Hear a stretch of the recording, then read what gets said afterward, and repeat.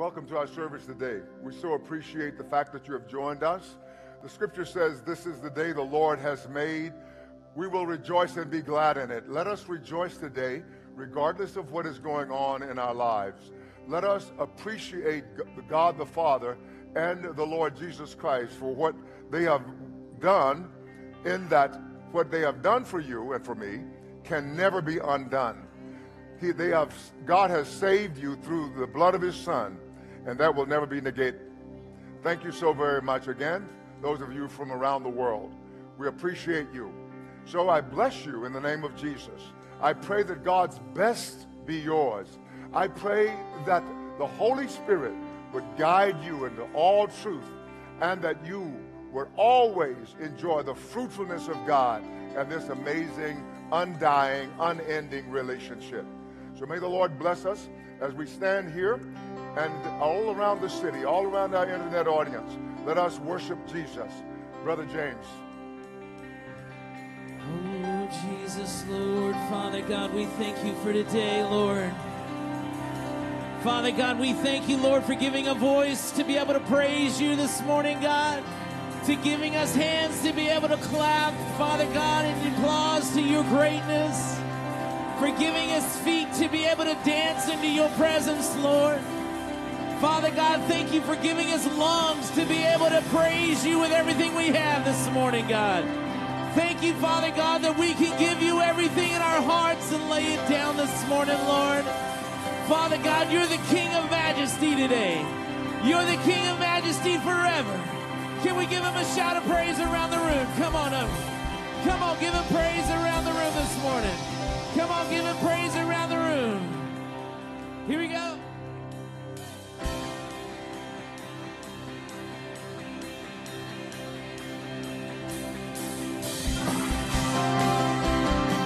Come on, put your hands together now.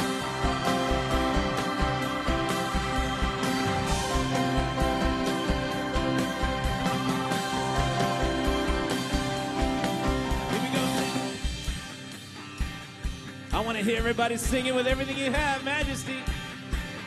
Majesty. Majesty.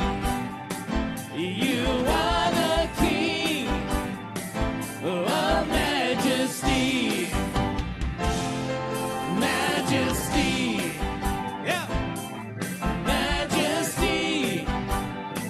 You are the King of Majesty, yeah, yeah. Say, King Jesus, you are all we want. We love you with everything we've got. We worship Majesty. We love you, Majesty. Here we go. Come on, come on.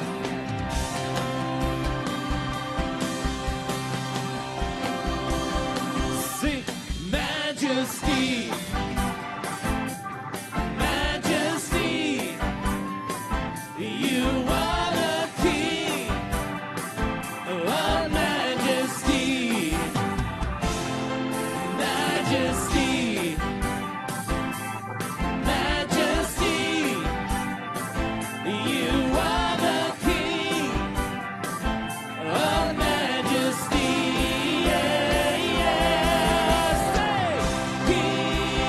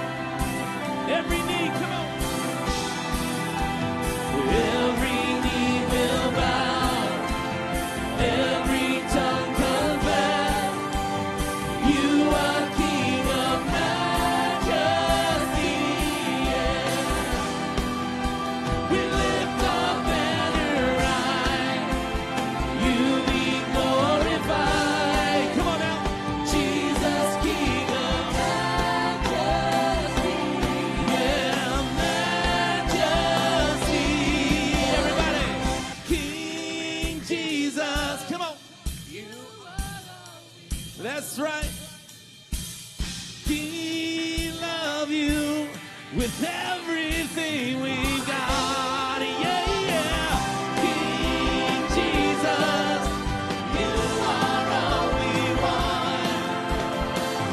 We love you with everything we've got. We worship majesty. We love you, majesty.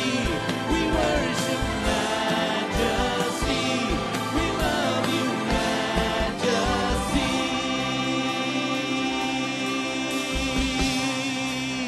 Come on, give him praise.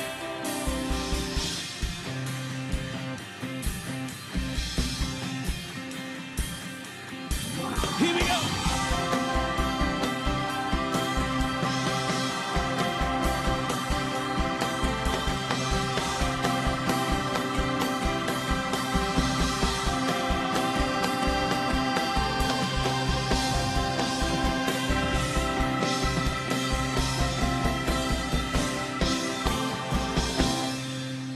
Come on, somebody give him a shout of praise this morning.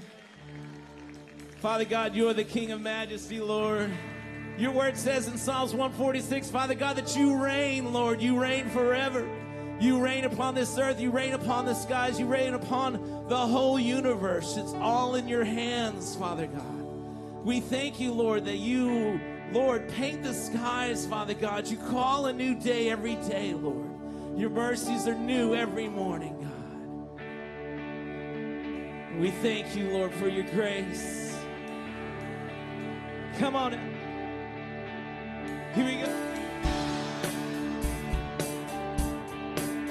Yeah, put your hands together now.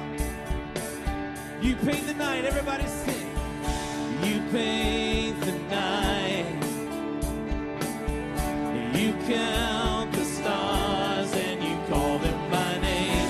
The skies proclaim, God, you reign. Do you believe that today? Yeah, your glory shine. Your glory shine. You teach the sun when to bring a new day. Creation sings, God, you reign. Let's sing it now, God, you reign. God, you reign. God, you reign. Forever and ever. God, you reign. All right, here we go. You part the seas. Come on now. You part the seas. You move the mountains with the words that you say. My song remains. God, you reign. Yes, he does. You hold my life. You hold my life. You know my heart and you call me by name. I live to say, God, you reign. God, you reign. God, you reign. Forever and ever. God, you reign. Sing it again. God, you reign. God, you reign. Forever and ever. God, you reign. You reign, you reign. Oh, reign in this place this morning, Lord. Reign in this place this morning, Lord. We're going to sing. Hallelujah. Hallelujah. Lift your voice. Come on. Hallelujah. Hallelujah. Every hand raised. Let's sing it. Come on.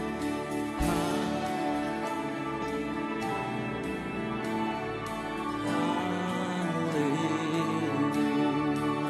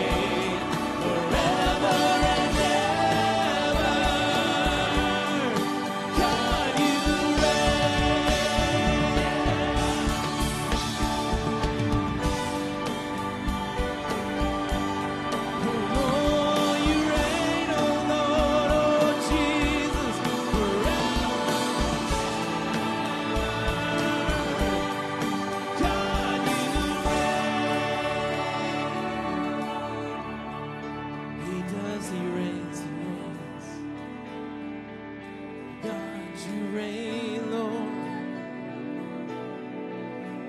Oh, Jesus.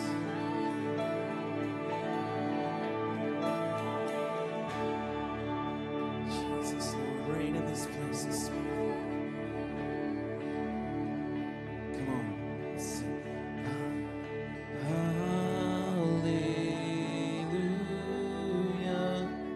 Hallelujah. Hallelujah. Hallelujah.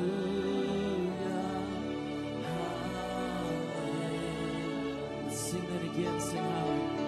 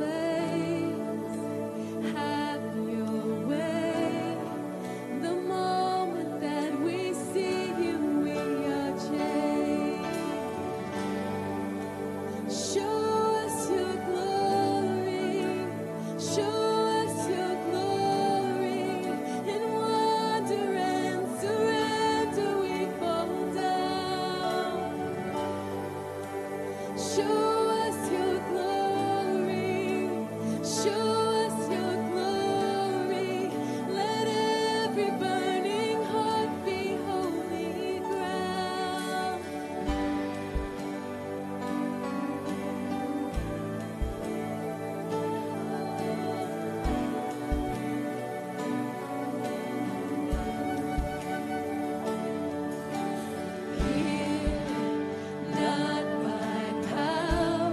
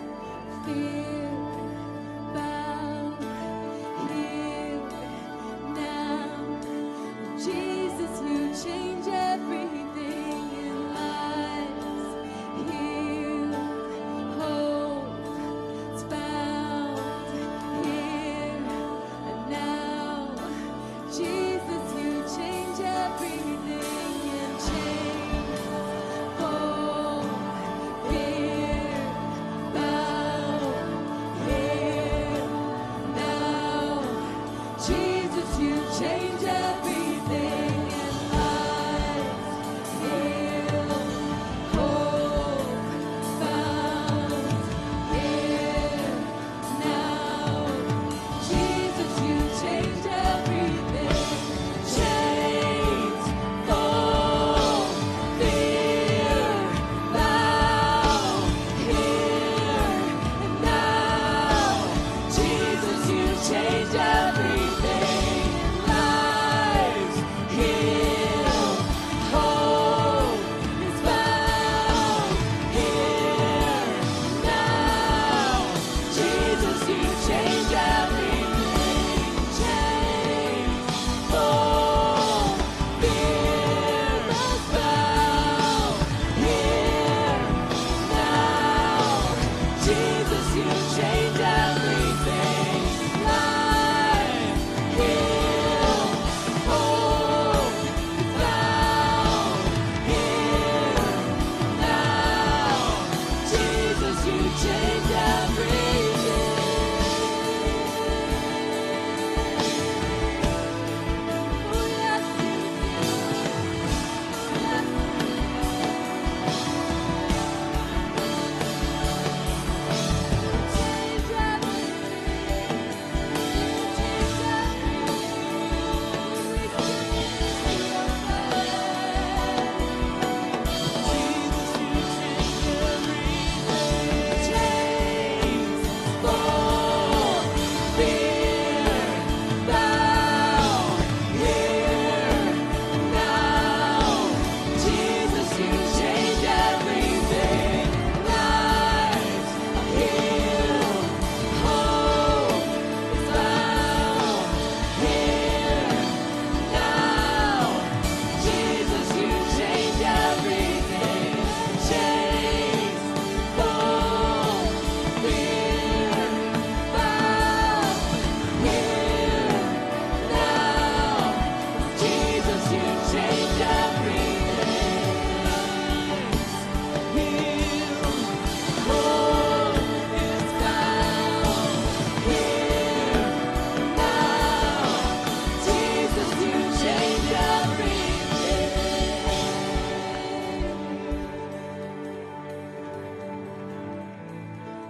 Jesus, you are everything. You are everything. Yes, you are everything.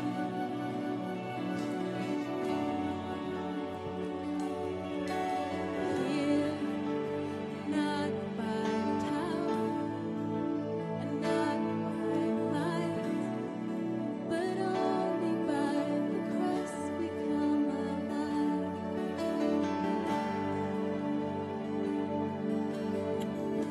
Thank you, Father. Father, thank you that we're here because you called us to be here. We're here because you have done for us what we could not do for ourselves. You've rescued us from our failings. You've rescued us from our sin, our shame, and you've brought us into the very presence of God. We thank you for this earth program, removing from us what is unacceptable in your sight. Thank you. Yes, you do change everything, because all of our chains are falling. They're not all gone yet, but they are falling. We thank you for it. We ask that you would minister your life to us in various ways. We need you. We just need you. You are everything to us.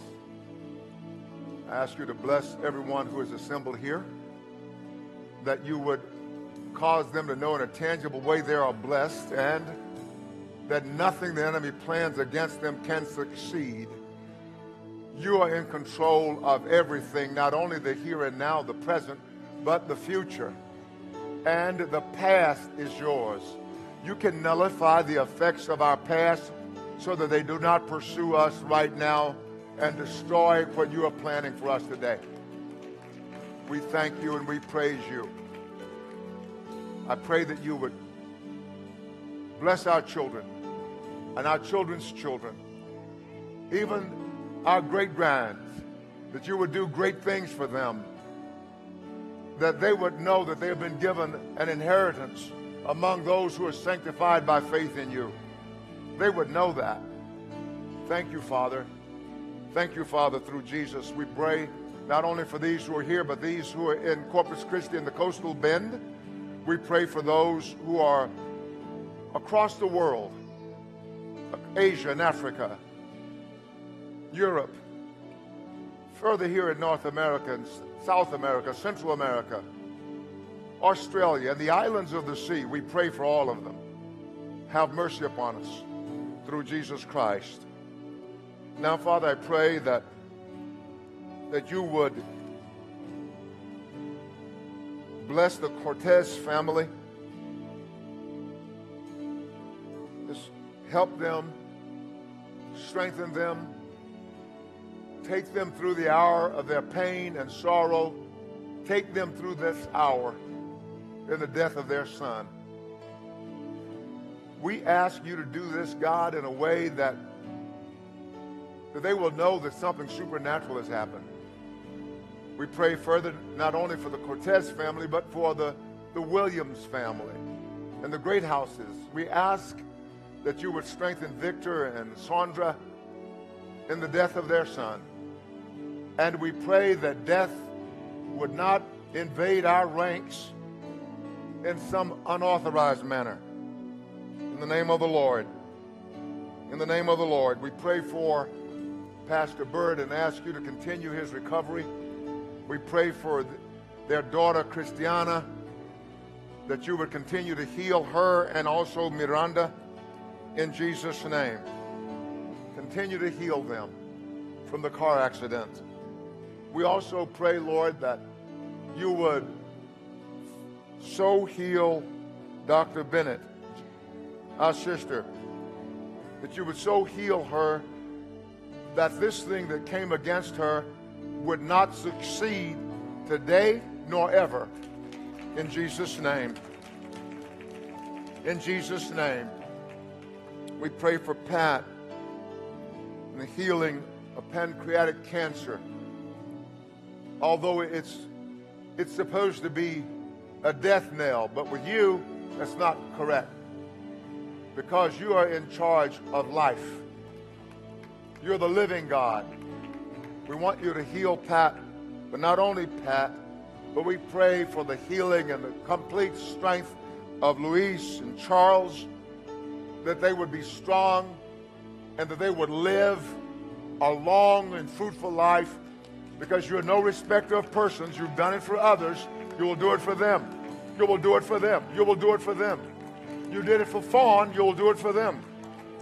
And for Susan and for Nolan. The same for Susan and for Nolan, and that Richard would be strengthened in Jesus' name. We pray for Inem, that she would be strong and mend well in Jesus' name. Now, Lord God, we pray against this COVID-19 virus. We pray against it in Jesus' name. We ask you, Lord God, that you would heal Vanessa, Brian, Stephanie, Renee and Anna. Heal Micheline and Sophia and Mark, Dwight and Miss J, Robert, Jessica, Gabby. Heal them all. And those that we don't know about who are affiliated with us, heal them as well. And all those who have this COVID virus, we just ask, Lord, that you would do the work, that you would do the work in healing and ridding us of this thing. Bless our nation. Heal our nation from all of our divisions. Cause the church to be the church, and cause the church not to be a part of the division. Cause us to be the glorious church you died for. Through Jesus Christ, our Lord, we give you the glory and the honor and the praise. Amen. Amen.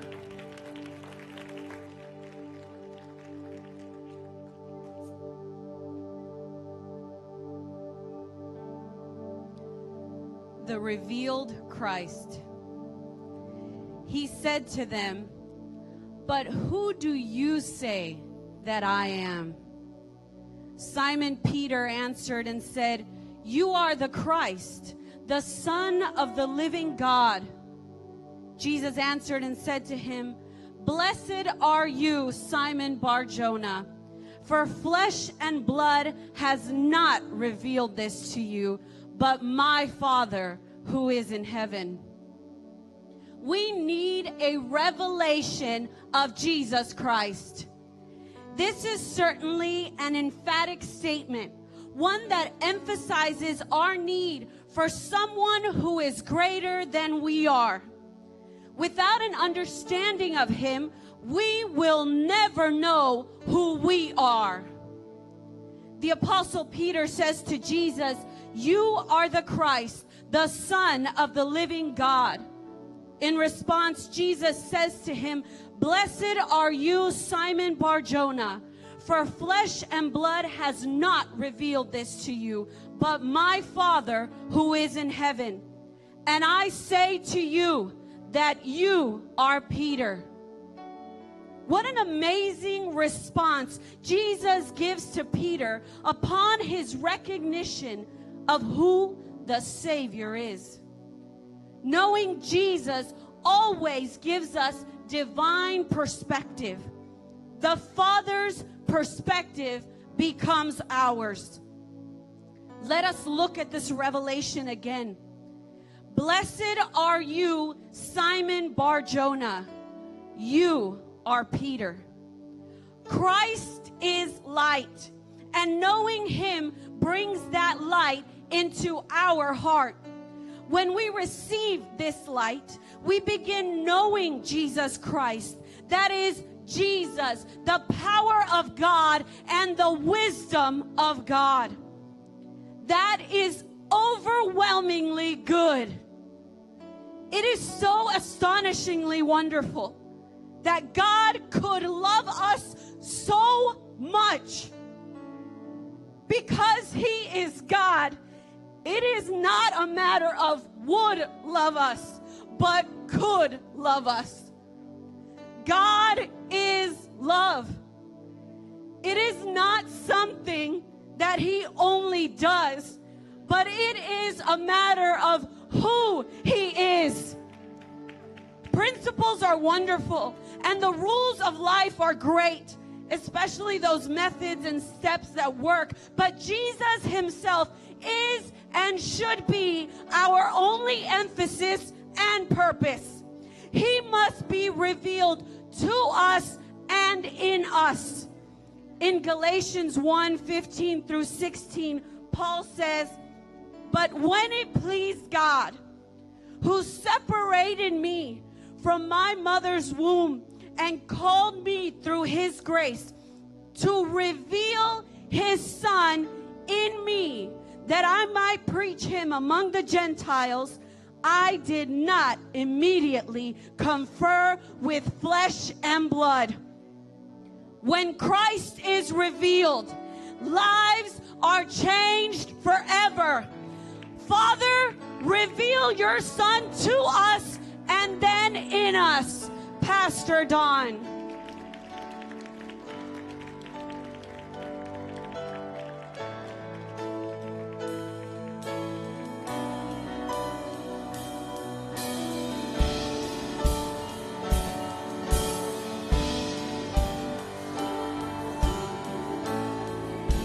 Show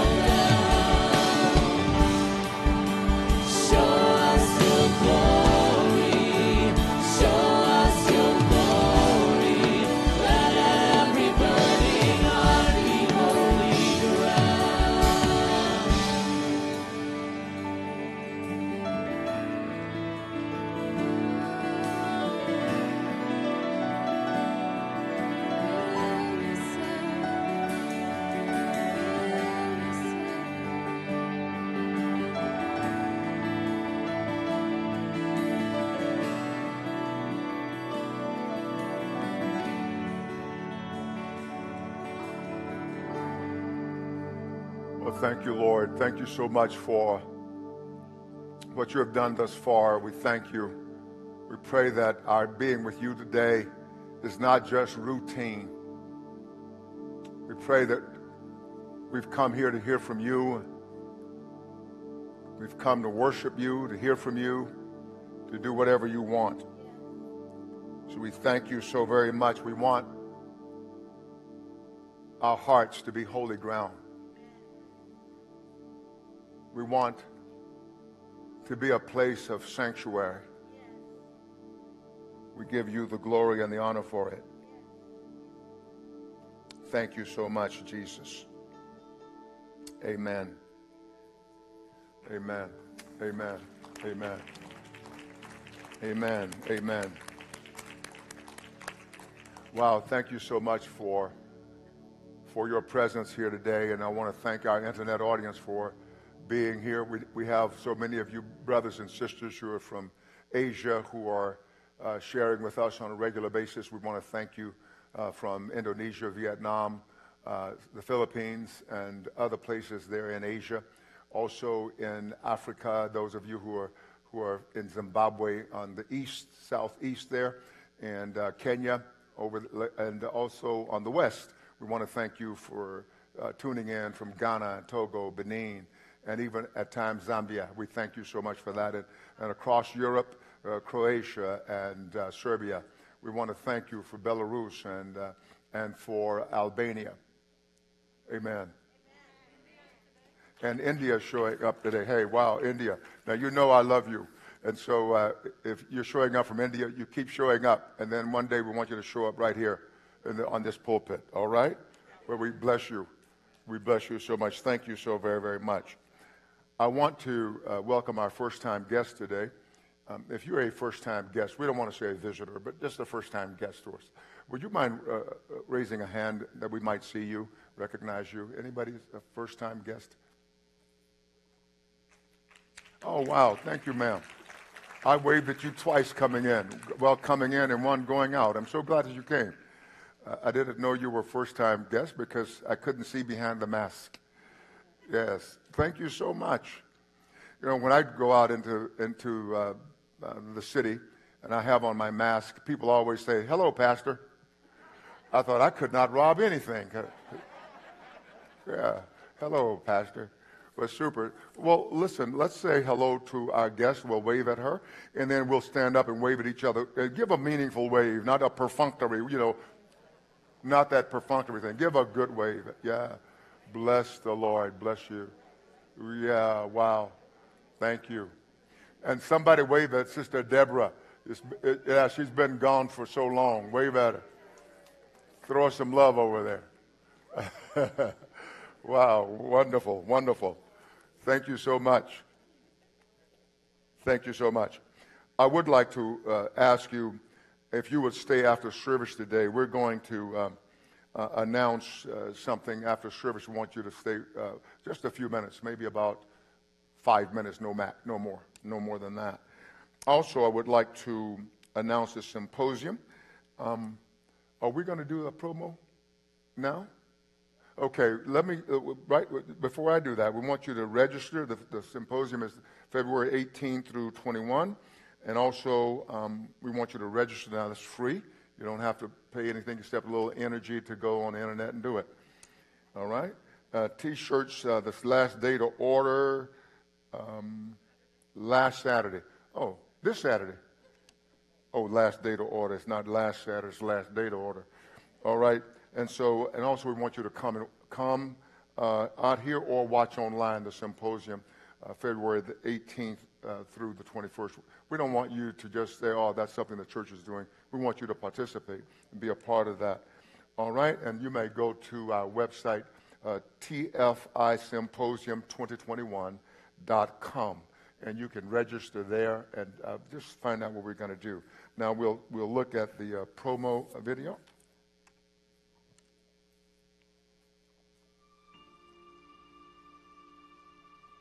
Now the 11 disciples went to Galilee, to the mountain to which Jesus had directed them. And when they saw him, they worshipped him, but some doubted. And Jesus came and said to them, "All authority in heaven and on earth has been given to me. Go therefore and make disciples of all nations, baptizing them in the name of the Father and of the Son and of the Holy Spirit, teaching them to observe all that I have commanded you. And behold, I am with you always to the end of the age."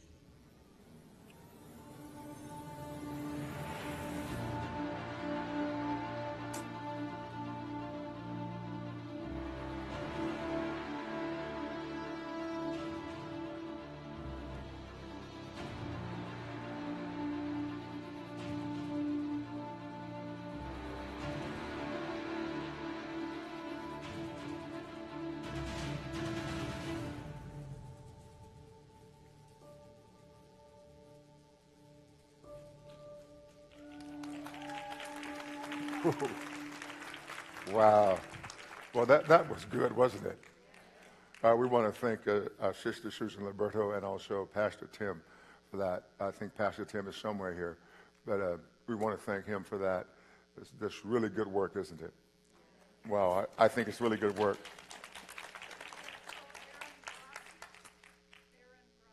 Aaron Grazia, are you here, Aaron? Oh, he's on the camera. Aaron, we can't forget you, but I forgot you.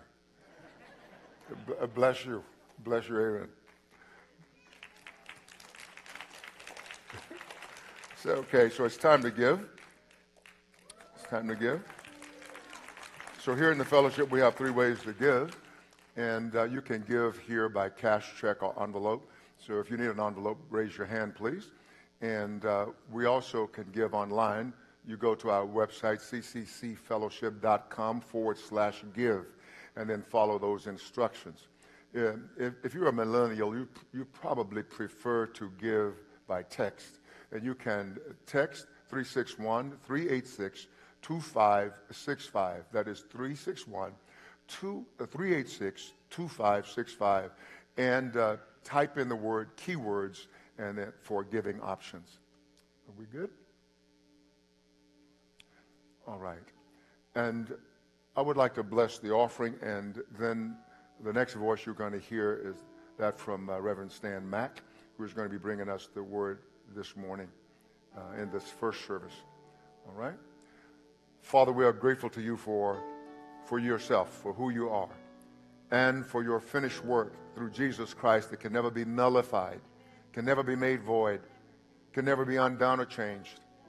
We're so amazed with you. We thank you for just you. We thank you for your Son, who is not just our Savior, but he is our life. He is our life, our Savior, our life. We want to thank you for him, for Jesus. And we pray that everything that is done here today would be done to glorify Jesus. And in glorifying Jesus, you are glorified. Thank you, Father, for that. Bless these givers here. I pray that nothing will come in the way of them and you. Nothing will come between you. I pray that all that they touch will be blessed and prosper. I pray that the word of God will prosper in their mouths, and whatever you place in their hands would be increased. I thank you for their health, spiritually and physically, that you would heal their bodies and keep their bodies strong, making them whole, I pray, through Christ Jesus. Amen.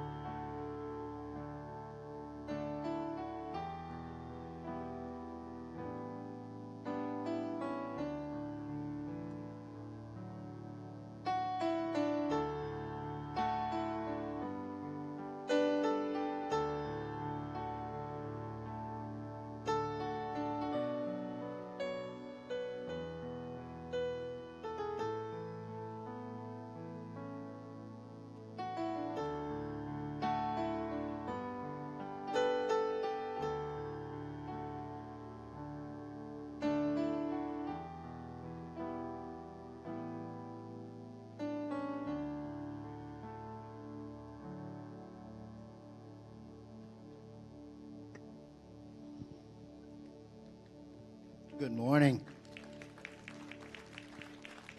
Wonderful. Good job, Chris. I'm telling you, you're about as consistent as they come. Well, it is my pleasure to be here this morning. More than you know. I was, after I dropped my wife off in the front of the church, after I parked, I tripped on the way in here and almost fell. Yeah.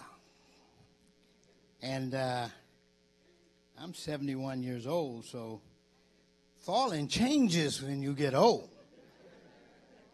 Yeah. You know, it's not like when you're young, you know, and you hey, yeah, when you're young, the only consideration is, did anybody see me? You know, it's like you just bounce right up and brush yourself off and check to make sure nobody saw you, and then go on and pretend like it never happened. When you get old, you pray to God somebody saw you. But you're going to need some help getting back up. So, man, I was thinking, boy, a disaster averted. Because, man, that would have been, I can't imagine coming in here with my pants all scratched up and everything. And I thought, oh, my goodness, thank you, Lord. The goodness of God. Amen. Amen. Hallelujah. Yeah, amen. Yeah, he's worthy to be praised, so give him a hand clap on that. Yes, help me get up. Yeah, it's just not what it used to be. Pastor Don has been telling us pretty consistently that during his time, this is really more about the church than it is about the world. And we've all understood that to some extent, and we've all tried to walk in that, knowing that it is really about us and our response to what's going on in the world. But the only way we can see that clearly is when we see God's end for us, God's purpose. The title of this message is God's Eternal Purpose. Because we need to see what God's end is. Otherwise, it becomes difficult to understand why we have to go through these things, why they come upon us. We need to know, what is God's eternal purpose? What is he after? Why did he create all of this? Why is it necessary, if it's all about us, that we go through it like the rest of the world? What is that about? And it's kind of hard to understand if you are thinking that it has to go according to your own understanding. But this is according to God's understanding. And so we need to understand and know what his purpose, his eternal purpose, the unchanging purpose, what that is. So turn with me to the book of Ephesians, chapter 1, verse 10. And let's look at God's eternal purpose.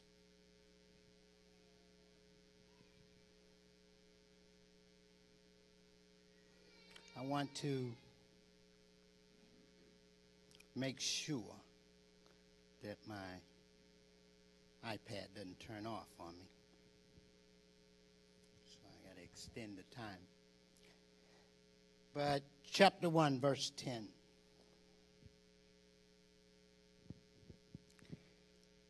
This is Paul speaking of the eternal purpose. Let's look at verse 9 and read 9 and 10 together. He made known to us the mystery of his will according to his good pleasure, which he purposed in Christ, to be put into effect when the times reach their fulfillment, to bring unity to all things in heaven and on earth under Christ. I don't like that version. That's NIV. Well, I do like NIV, but I don't like that verse in that version. So let's read it in New King James. Having made known to us the mystery of his will, according to his good pleasure, which he purposed in himself, that in the dispensation of the fullness of the times he might gather together in one all things in Christ, both which are in heaven and which are on earth in him. That's God's eternal purpose. It's what everything that we go through and have to deal with is for. It is to accomplish that purpose, because we will fulfill what God has purposed. It cannot be thwarted. When he says that in the dispensation of the fullness of the times he might gather together in one all things in Christ, both which are in heaven and which are on earth, in him, he's saying the same thing that he said in Romans 8:29 when he said that Christ would be the firstborn among many brethren. The same thing he said in Colossians when he said that in all things he might have preeminence. And again in Colossians when he said that Christ might be all and in all. So the thing we have to understand here is that God's eternal purpose is our conformity to Christ, because he purposed to have a family. And we've been made a part of that family. And so God is in the process of transforming us into the image of his Son. So when we see that, another question comes to mind, and it is, if that's the case, then why the free will of man? Why did God jeopardize all of that by giving man the ability to disobey, to choose his own will apart from God's will? Why would God put this whole program in jeopardy? It sounds like it's one of those questions that we would have to see into the mind of God at every given moment to understand, but it's not. God has made known his will right here in the scriptures. And the thing that has to be uppermost in our understanding is this: God's will is sovereign. And that God's eternal purpose cannot be thwarted.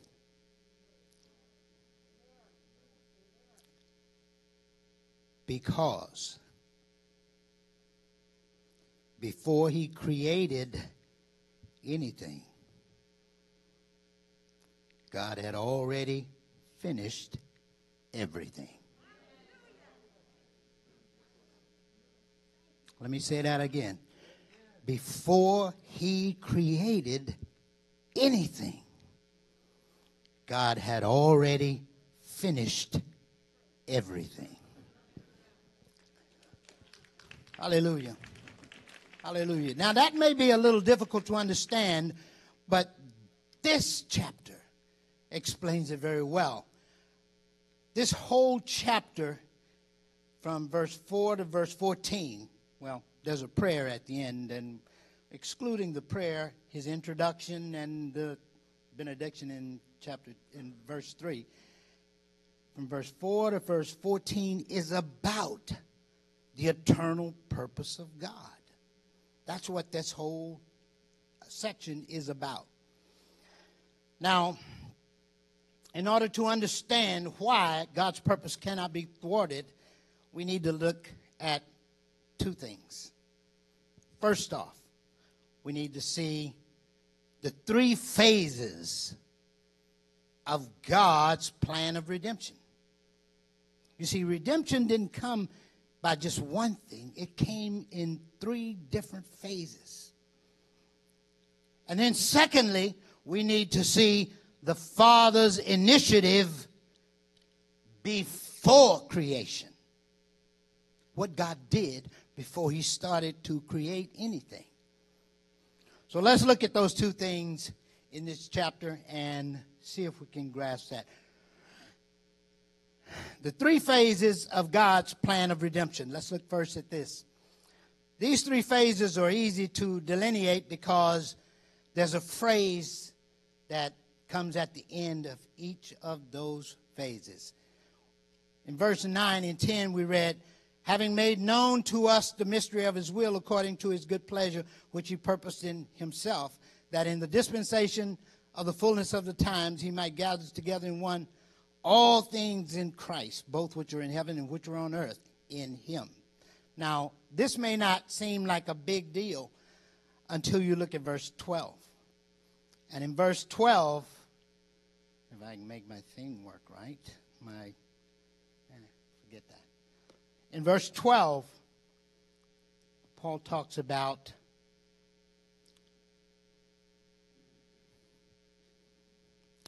the glory of God. And he talks about it in verse 6. He talks about it in verse 12. And he talks about it again in verse 14. In verse 12, he says, I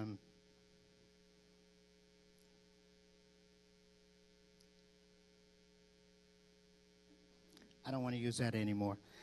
That we who first trusted in Christ should be to the praise of his glory.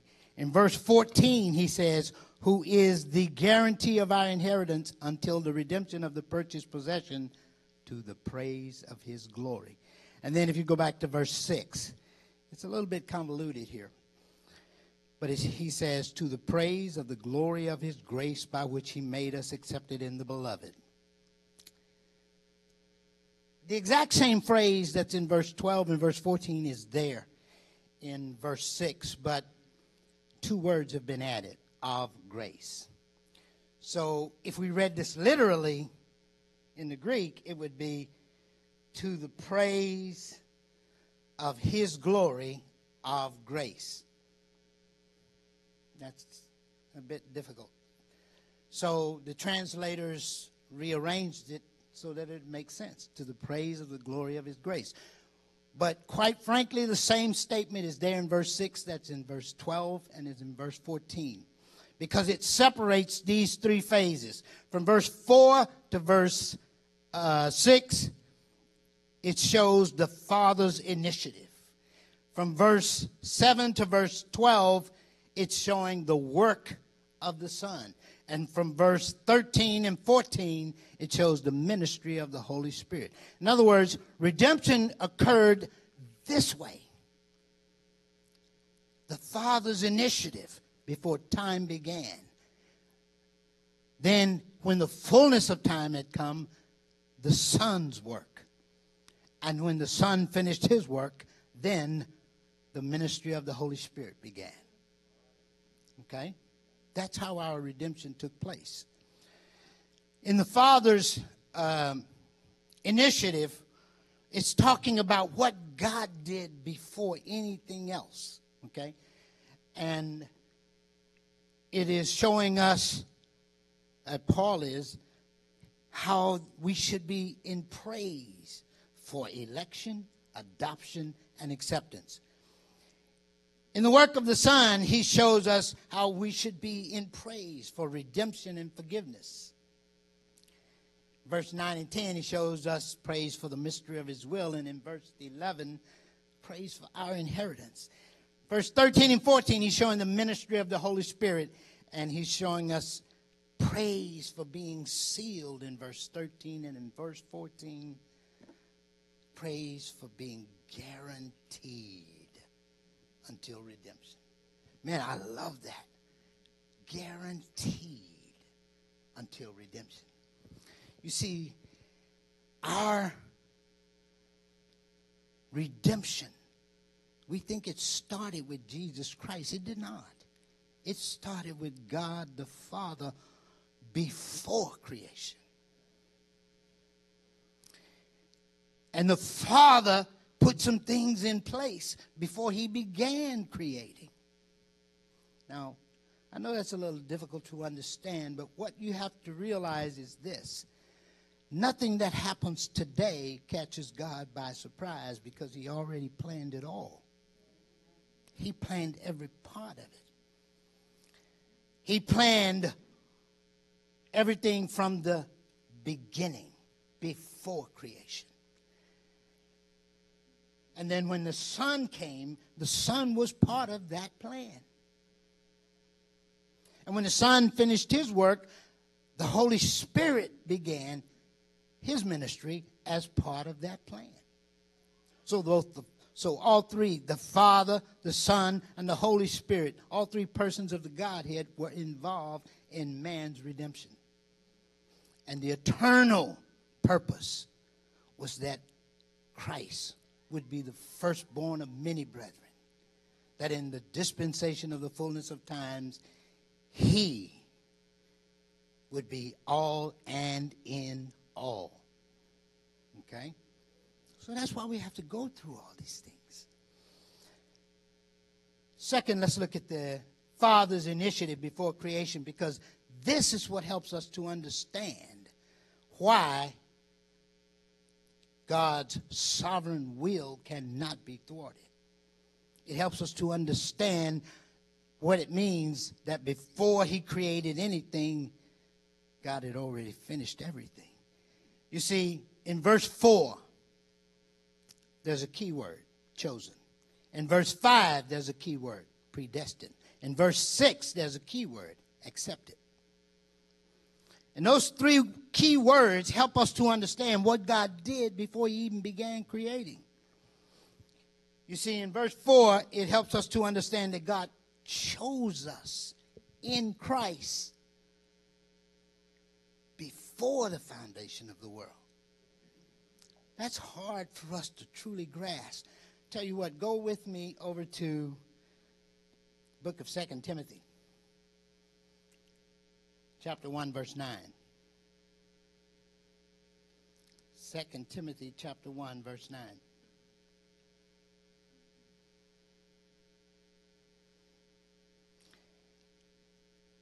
And this verse says, who has saved us, meaning God, and called us with a holy calling. Not according to our works, but according to his own purpose and grace, which was given to us in Christ Jesus before time began. See, that's why your salvation is guaranteed until the day of redemption, because grace was given to you before you ever got here. God loved you and chose you among the billions that would come upon the face of the earth. And grace was given to you in advance so that when you arrived, you would arrive just like any other fallen son of Adam, not knowing that you really belonged to him. Yes. You see, God loved you and knew you before you got saved. Yeah. And God's purpose in all of this was that you would stand holy and blameless before him. Think about that. Holy and blameless before him. Now, here's what you have to know. This is the Lord's doing. Left to ourselves, no way we can accomplish this. But God has purposed it, and he will accomplish it. That means it's not a if, and but. You will stand holy and blameless before God, because everything about you and in you that is not of God will no longer be there.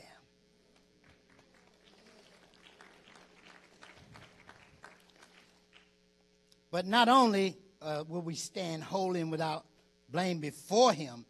I know this verse in verse 4, it says, holy and without blame before him in love. Now, you got to understand that At the time these scriptures were written, punctuation as we know it did not exist. So the punctuation here is always a variable, meaning that it's not hard and fast. It's pretty accurate most of the time. In this case, I don't think so. Because I think in love, that little prepositional phrase, I think it modifies the following clause, not the preceding. Because when I read it in love, having predestined us to the adoption as sons. And what that means is God's love was upon you because of the grace that had been given to you before time began. And because he loved you, he predestined you to adoption as son. Now, when we look at predestined, I know that's a word that causes a problem with some because they always think, well, predestination means that God predestined some to be saved and he predestined some to be lost. That's not accurate. This word is used 6 times in the New Testament, and not once is it applied to the lost. This word is always connected, as Paul uses it, is always connected to the elect and God's foreknowledge of the elect. You see, in Romans 29, when it says, for whom he did foreknow, he also predestined. You see the connection? That's the type of implicit connection. Now, it's explicit there, but it's implicit all through where Paul uses this word. Meaning that predestination has nothing to do with the rest of the world. Everybody else in the world is just free to make their own choices and go their own way and work their own will. Everybody, like Isaiah said, is just doing their own will, having their own way. They're just turning to their own way because they're free to do that. Yes.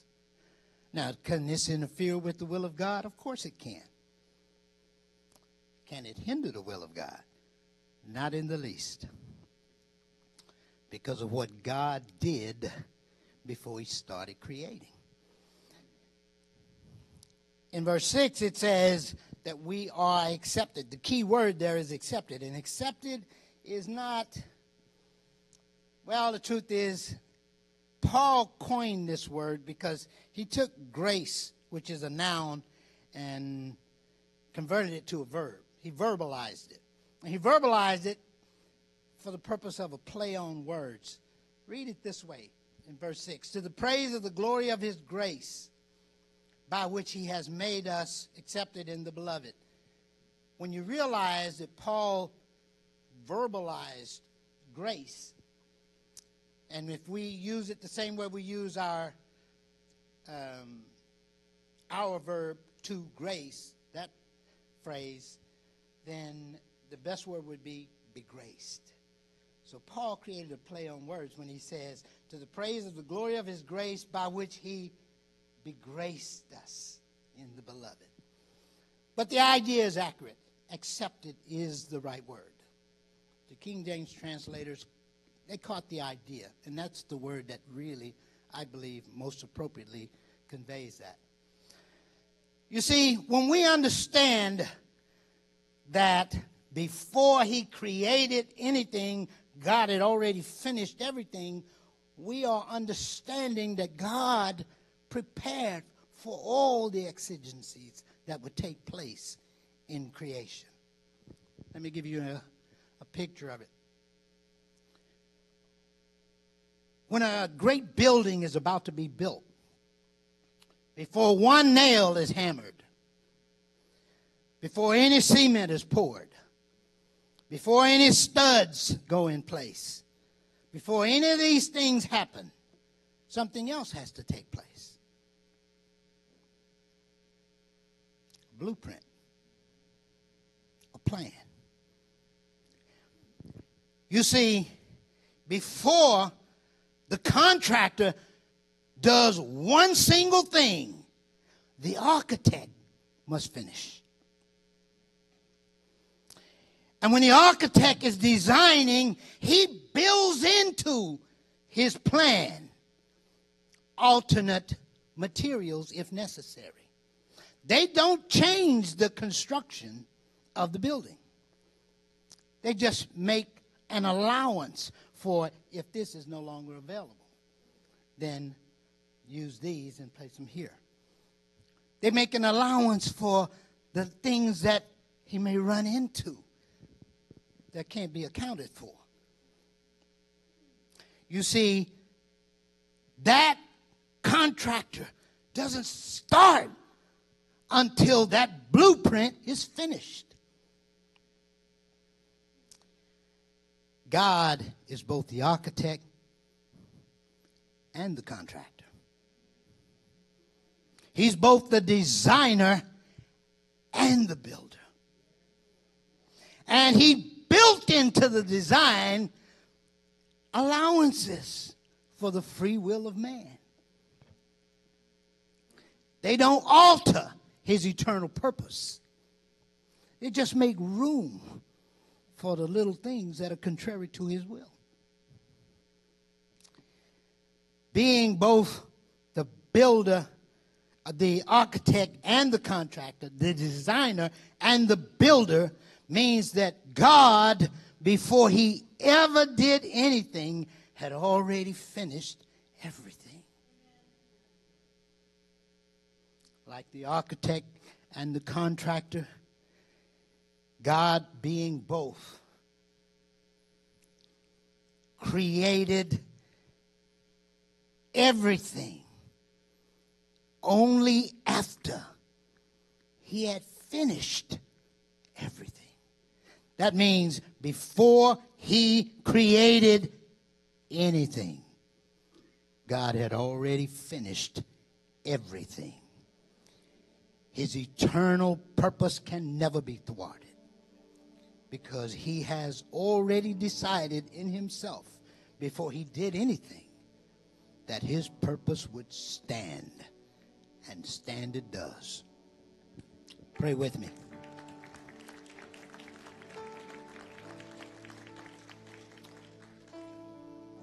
Lord Jesus, we are so grateful to you for your obedience to the Father, for the example that you gave us, for making us to know that you are the pattern before us that will be fulfilled in us. Thank you, Father, for the great kindness that was exhibited toward us before we even had sense enough to know that you loved us. And we glorify the Holy Spirit of God, who is the executor of the eternal purpose, moving daily to assure that all that God has purposed will come to pass. Thank you so much, oh God, for all these things. In Jesus' name we pray. Amen.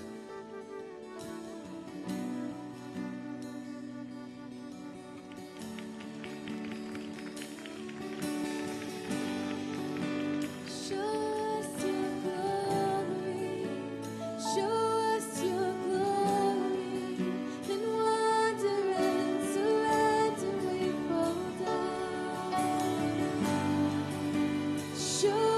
your glory. Show us your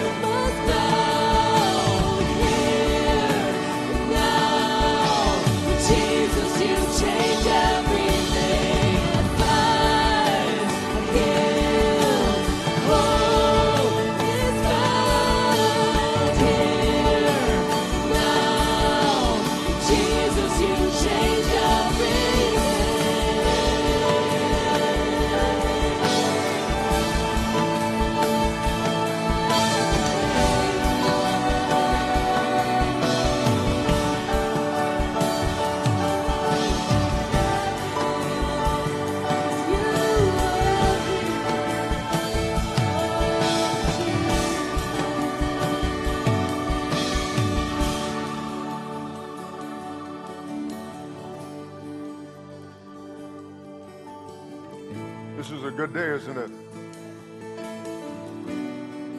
Let me read something before we receive communion today. I want to say to Brother Stan how much I appreciated the word. I really appreciated the word very much. I was thinking, now this is the time when we need to sit on the stage here and talk about it. That's what I was thinking, because what came to my mind was what Peter says, the Apostle Peter said concerning Paul. He said, therefore, beloved, looking forward to these things, be diligent to be found in him in peace, without spot and blameless.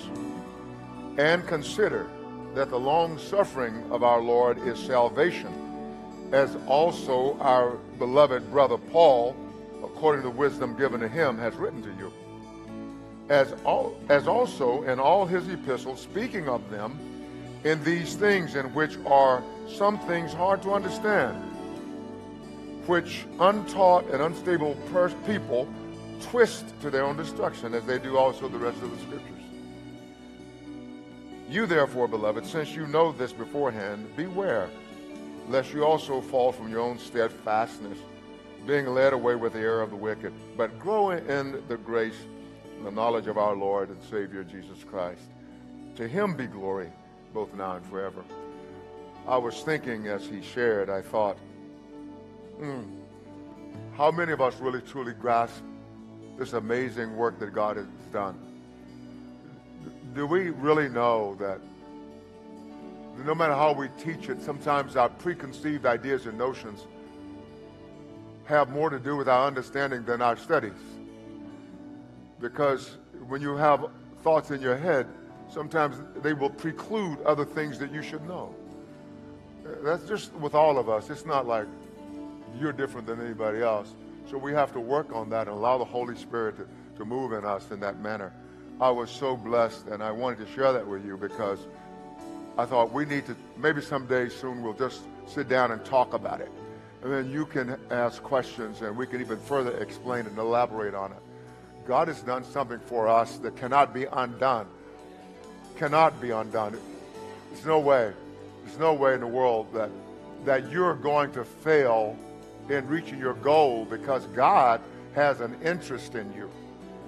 You are his inheritance too. And so I was just so blessed. I want to thank you again for that message.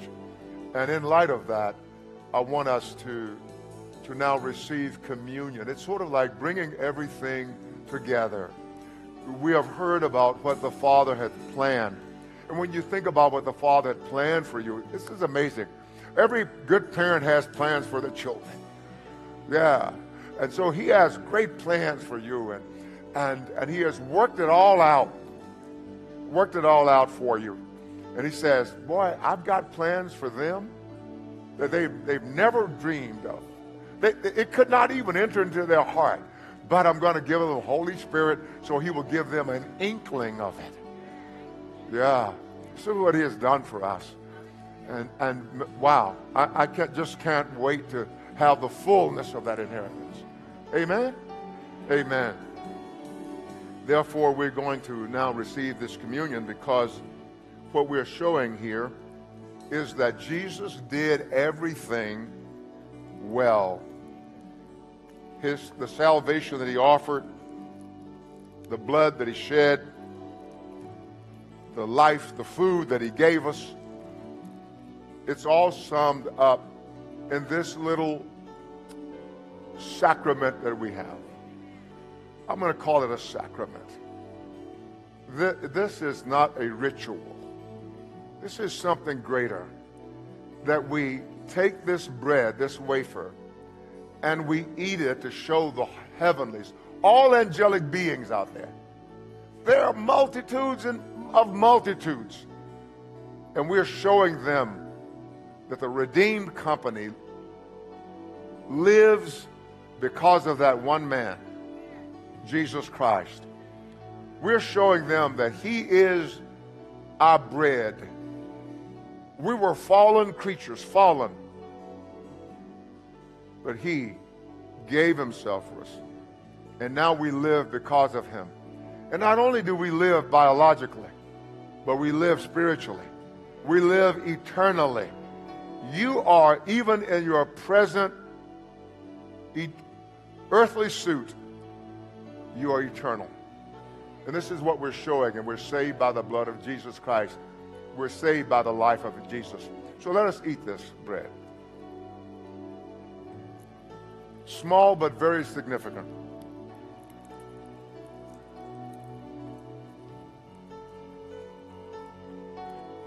I always like to remind us that Jesus